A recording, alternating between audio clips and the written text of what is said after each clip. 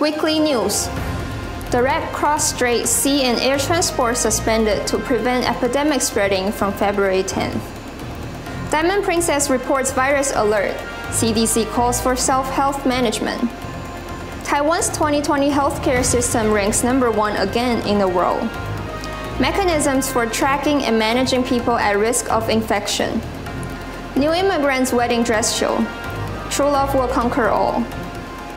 Welcome to NIA News. Mechanisms for tracking and managing people at risk of infection has been divided into 3 major aspects: self-health management, home quarantine 1, and home quarantine 2. According to Article 36 of the Communicable Disease Control Act, people who have been to Hong Kong and Macau tested negative have to conduct self-health management. People have to avoid going out and take the temperature every morning and evening.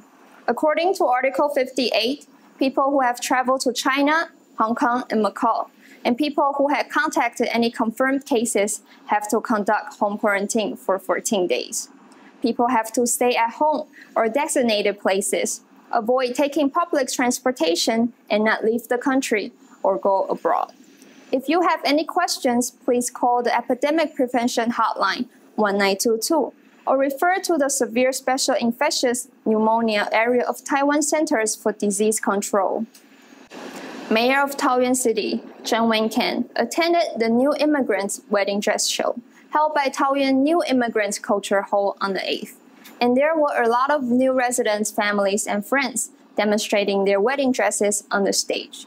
Due to the epidemic, Chen Wen-kan shared writer Gabriel Garcia Marquez's novel, Love in the Time of Cholera, which tells a story that love can conquer all obstacles of time, space, class, and race.